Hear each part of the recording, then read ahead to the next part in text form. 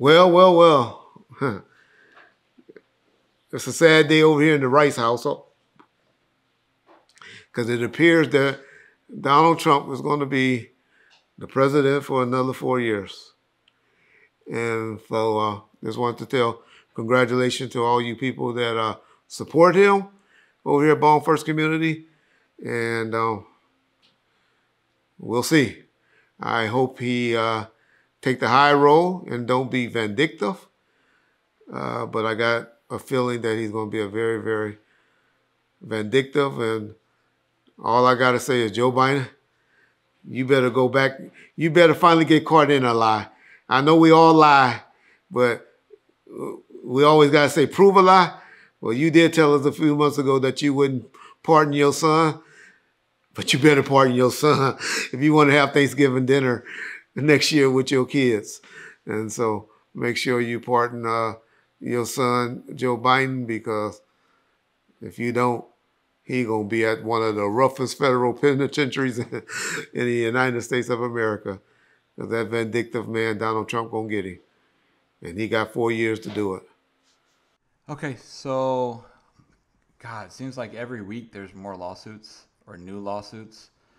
Last week, another lawsuit came out where Diddy was accused by a 17-year-old and a 10-year-old, one of which was trying out for the making of the band, and he claims that he was assaulted. Did you see that? And do you have any opinions about more and more young men coming forward? Yeah. Man. Well, I think that I don't know about the 17-year-old. That's one-on-one. Or the 16-year-old.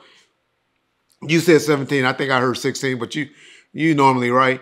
But I don't know about that particular victim because that's going to be one-on-one and, you know. But that 10-year-old one, y'all, he done laid out about 2 or 3 people that was involved in that. I think he laid out a Bodyguard. And this is 2003, y'all. 2003, 2000, man, it's getting close to Gene Deal time, y'all. It's getting close to those days, y'all. But I ain't saying it, but it's getting close, y'all. He definitely got to know who this particular Bodyguard is. Now, this young guy, a young man, I guess he's a young man now, but he was a boy then. He said that he flew across town with a talent agent, right? That had a relationship with Diddy to get him in a meeting. To meet with Diddy, a 10-year-old, a talent agent. That person right there, whoever that person is, definitely will be before the grand jury within a week or two. Because they want to know, did this happen? Did you fly across the state and take him and y'all have a meeting with Diddy? A victim like that, y'all, whew, game changer. Game changer, y'all. And there's too many people that's not connected to Puffy, which I believe if that talent agent did that and brought him and left him in a room alone and all of that, if that all come out to be true, and this kid can show that he been having some type of psychological issues and substance issues now and things like that, y'all got to stop defending Diddy, y'all. Those are the few of y'all that's in the comment section. Why you always talking about Diddy? This channel, I remember y'all used to say all I talked about was Snoop. All I talked about was Suge. All I talked about was Death Row business. Now I'm talking about something different. All you talk about is Diddy. No, I talk about whatever gonna get us some motherfucking views and whatever the hot topic is. Okay, motherfuckers? So before you waste your time typing that, if you don't like it, check the motherfucking off. I don't make you click on Bomb First channel when you see Reggie Wright face. All right, back to reality. So my only point is, y'all,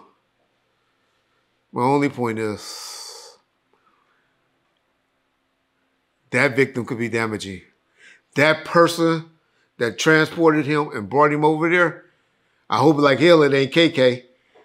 but that person gonna be damaging to Diddy. The bodyguards that they are naming now, you notice on both of those complaints, they all said a bodyguard took and locked them in a room, and I even think one of the persons got dismissed from the making of the band show because they didn't want to get down with the bodyguard. Sick shit, y'all. Sick shit. Male on male. Okay, said I ain't gonna say that no more. Male on male with a kid, that's a kid, is some sick shit, y'all. I'm sorry, it's sick. And if any of these things are true, I'm just glad there's other people now that's involved in their naming so the grand jury can investigate and talk to these people and bring these people in. Because everybody ain't gonna protect Diddy. And that would be what I see, what I think. I'm just waiting for December, y'all. I may even push it back to before Thanksgiving, y'all. Because it's going to be a lot of people in that New York jail. And there's going to be a lot of people going before the grand jury. As y'all know, y'all see it's still going on. I know a lot of people are like, there's only one victim. I told y'all, that was just to get that predator off the streets so he can stop threatening and doing all of these particular things. I still stand by my bail schedule comments that Puffy or Diddy should only have a bill that one alleged victim has for that accusation. But once you get all the alleged victims, it appears going to be coming forward. I think we up to what, 23, 25 lawsuits now? Might be even a little more. I don't know. I don't keep up. But all I'm worried about is the kids and the ones that have been showing that they've been seeking psychological help and the ones that's on tapes that just found out what had happened to them. All the ones that's coming out, even this 17-year-old young man, I wish he would have came forward a little sooner. I understand kids believe that. And I don't understand it. I know a lot of people don't understand why. Oh, I'm going to kill your parents. I'm going to kill your parents. I have never been threatened like that, so I don't know. But I have heard that a lot when people say, when you make threats that you're going to do act of violence to their mother or their father, that kids shut down. I can't speak on that to talk negative on that because that has never happened to me. But that makes me go, when I hear people say that. That's why they didn't come forward. Out of fear that something was going to happen to their parents and stuff. But it's obviously a true thing that goes on to people because we have heard it a lot of times. So I guess I have to give people that's the reason why they don't come forward a pass, because it's not just one or two people that says that. A lot of the females that over here in Vaughn First been on my case because they felt like I've been coming down hard on victims that don't come forward.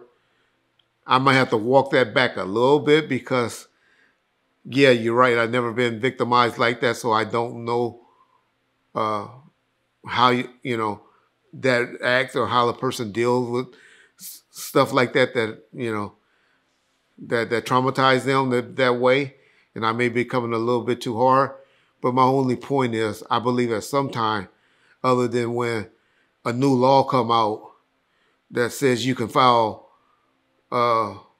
you can file back on the cases that they outside the statute, that we thought was outside of the statute of limitation. And now that you have attorneys that putting up 1-800 numbers and all of that, now that you all of a sudden got enough guts to come out and testify or make the claims now, I just find that a little suspicious. But okay, that's Reggie Wright's opinion. It don't make it right, and so I'll walk those back. Apologize to any of victims that or people that were not even his victims, that were in other similar situations, because some ladies have expressed that in the comment section over here that, you know, it took them a while to come forward. So I apologize for offending you guys. But really think about it. Do you believe all of the people were victimized like they alleged to be? I believe there's some. I just don't believe it's as many that's been reported.